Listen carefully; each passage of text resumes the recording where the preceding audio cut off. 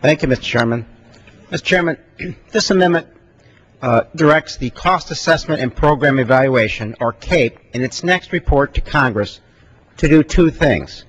First, the amendment asks the CAPE to assess whether and to what extent program cost estimators for major defense acquisition programs are indeed independent. Second, the amendment asks the CAPE to determine whether a lack of independence affects their ability to generate reliable cost estimates.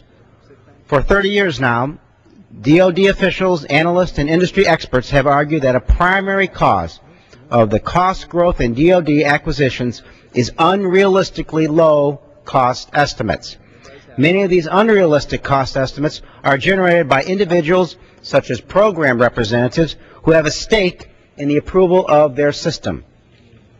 The newly created CAPE is designed to generate reliable cost estimates, but cost estimates are still generated by contractors and program representatives, whose independence is paramount to creating reliable estimates. This amendment seeks to address this problem. I urge my colleagues to support this common sense amendment and reserve the balance of my time. And reserves the